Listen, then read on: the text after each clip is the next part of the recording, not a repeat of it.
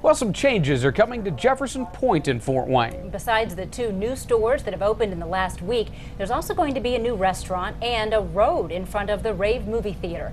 News Channel 15's Megan Royst has been digging deeper to learn all about the changes, and she joins us now live from Jefferson Pointe. Megan, why did they decide to build another road at the mall? Well, Mark and Heather, it's all about convenience. I'm actually standing where this new road is going to be built right in front of the Rave movie theater. Mall officials hope this will make things easier for moviegoers and shoppers.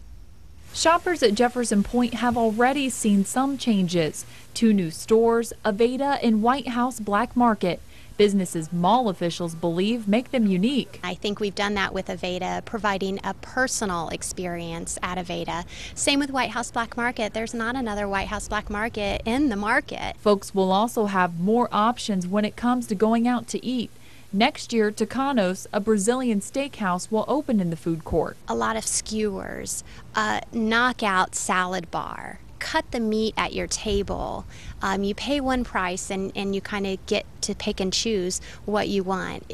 Trust me, it's like no other in Fort Wayne. A new road is also in the works. Here's a picture of what it will look like. It will wrap around the front of the Rave movie theater. Shoppers here at Jefferson Pointe can already see some changes. There's spray paint lines here showing where the barricades will be when construction begins next week. We have planned an easy access to get in and out. There will be plenty of signage to show you where you need to park. If you're looking to get some ice cream, you need to park on one side of the shopping center in order to do that. Well, I think it's a great idea because right here in front of the Rave, you'd be able to come around the corner here and drop off your wife or your friends or whatever, and then maybe go park the car. This is really convenient for folks to kind of pull over, purchase your movie tickets, get back in your car, go have some dinner, and then come back and be able to walk into the theater.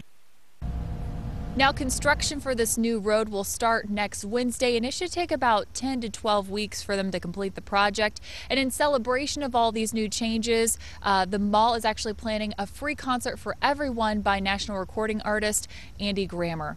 For now, reporting live from Jefferson Pointe, I'm Megan Royst, News Channel 15.